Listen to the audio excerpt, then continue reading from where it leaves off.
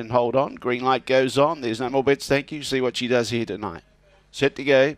Away, Molly McBain began well. No Through Road can't match it. Easy Go moves up on the outside, but Molly McBain got away by 2 lengths. No Through Road's chasing hard and getting close. On the inside, Kipaloo Gutso's making ground, getting underneath Easy Go. Magical Strike races on its outside. Then in turn behind those making ground was Victor Chad.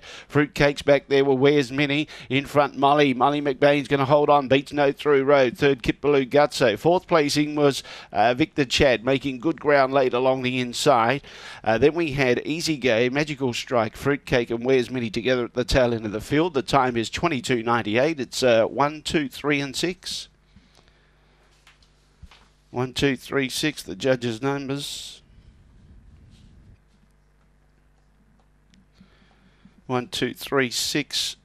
8.82 was the early split. The time 22.98. Personal best for Molly here tonight. The run home 14.16. Jump well.